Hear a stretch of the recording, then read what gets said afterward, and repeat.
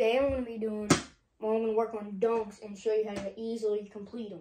So, I'm going to get warmed up and hope it works. And hope I can get most of these down.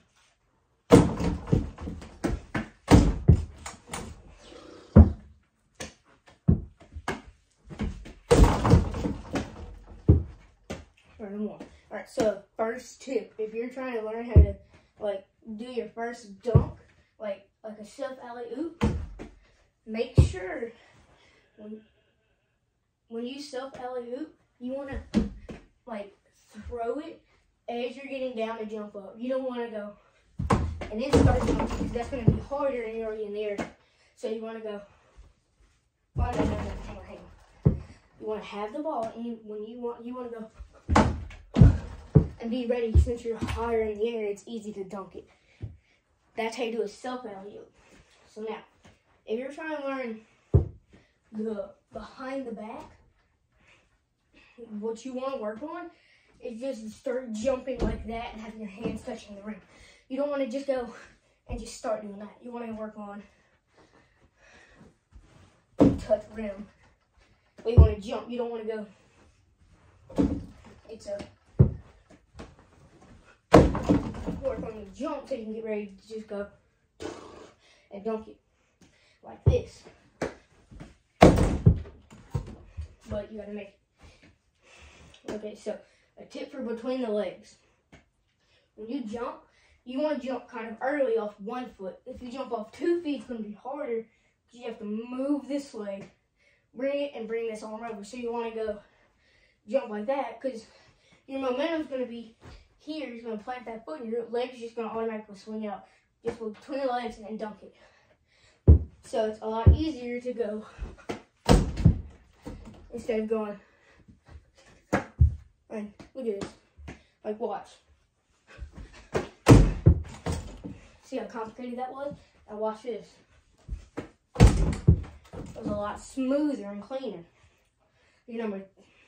Alright, so now, if you want to do a self alley-oop between the legs, your one goal is to throw it before you jump so you can catch it. Because most people, when they mistake, when they do that, they throw it like when they're starting to jump. Then you're going to catch it late and have to go and reach as high as you can. So you want to go between the legs. It's hard, I know. Ooh, did not get this. Oh no. Like that. But it wasn't that smooth because I rushed. You want to be smooth.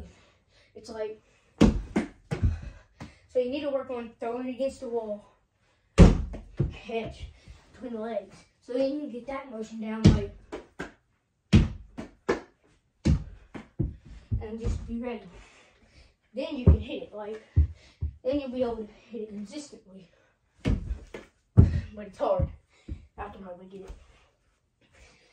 So your second dunk will be a 360. What you're going to work on is just jump in place and do a spin. Then your next thing you're going to work on is jump, reach your arm out. Because you can't just go, you have to reach your arm out. Then you can just go. It's a lot easier. Your third and final hardest dunk will be between the legs, 360.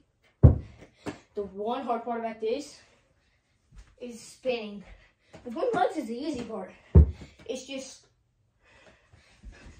spinning. That's the hard part.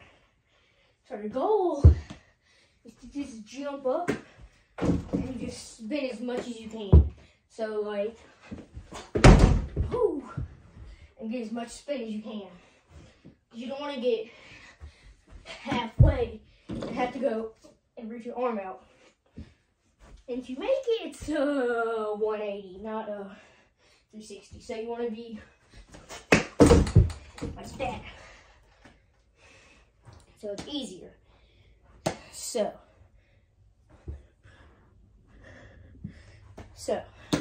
it's going to be a lot easier if you just go and try your hardest. Alright, so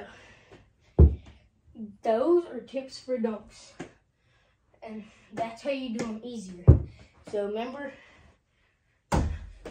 throw it before you jump. And you want to